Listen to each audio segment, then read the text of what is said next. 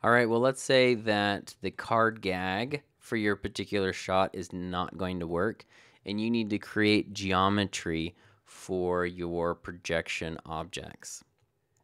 Well, that can be quite expensive if you're adding geometry everywhere where there's edges. So to keep the poly count down, what you can do is just create geometry on the edges of your object. So to do that, you can find which edges that you actually want to see, because like our camera is here and it goes throughout here. So these edges right here where we're not seeing the profile of them, we're not going to worry about. So, but for this particular part of the base, we see these edges right here pretty clearly. So if I were to up-res these edges, what I would do is duplicate that box, and I would subdivide this box several times, and I would make sure that I would have that they keep the hard edges and geometry borders selected, so that when I subdivided this, I would be getting subdivides without changing the border edges. And I would do that until I got some pretty good density of our object. So I'm probably going to do it one more. Okay. So with this box, what I'm going to do is I'm going to just cut out the parts that I don't need, because I'm trying to save space, or geometry count here. So I'm going to go ahead and I'm going to delete those.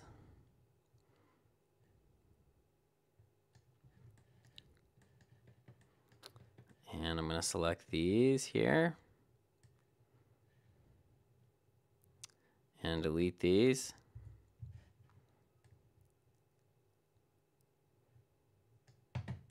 And last, if we look at the top here, take a look at these and delete those.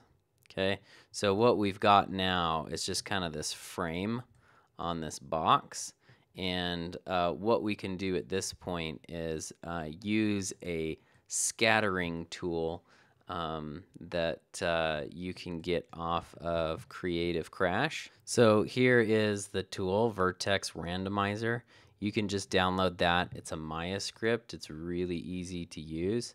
All you need to do is open up your script editor and just take your Vertex Randomizer Mel script and just pop it right into that window, and then you can have your vertexes selected, and then just do an execute.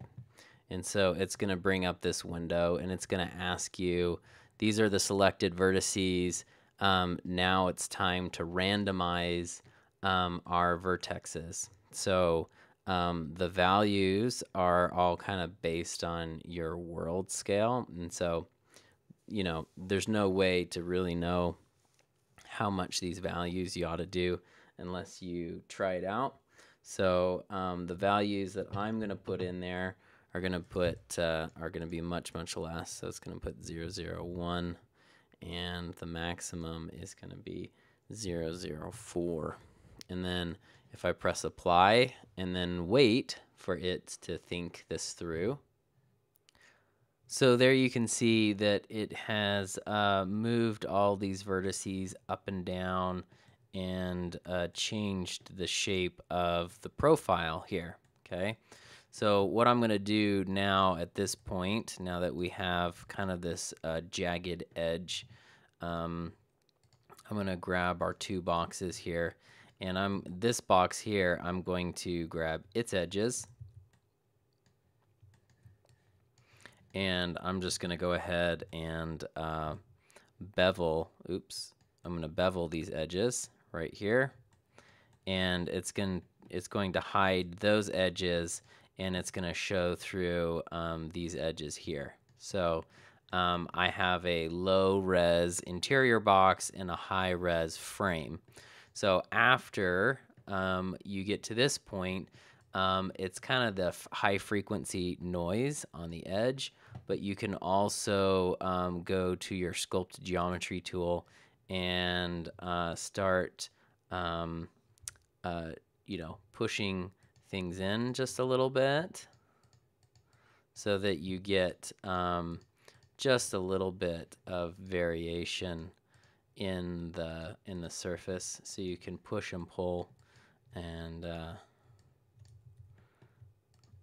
get some variety there. So I'm gonna kind of pull this out just a little bit. So there's a bit of a bump there, and you can go around this shape like that. So that's how you would create this irregular shape. So now instead of that razor's edge, we have a little lump there and some shape going on there. So that's how you'd create that, without killing your whole scene with geometry, and that doesn't that doesn't add very much more to your scene. So let's take a look at this when we actually project onto it. So here we are in Nuke, and you can see that this is our edge of our box, and I've saved out the new version with the jagged edges, and if we flip to that, you can see that we do have quite a bit more of a natural edge. This is rounded here, it kind of bumps up, and we have like little bumps back and forth.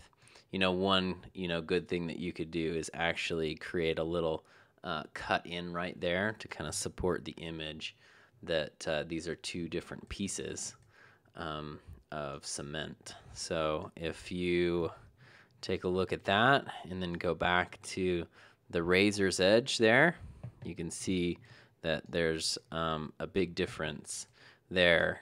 And you can, if this is too subtle for you, you can take it back into Maya and really bump it up a lot more. So you can see that's the razor's edge, and this is the really soft edge.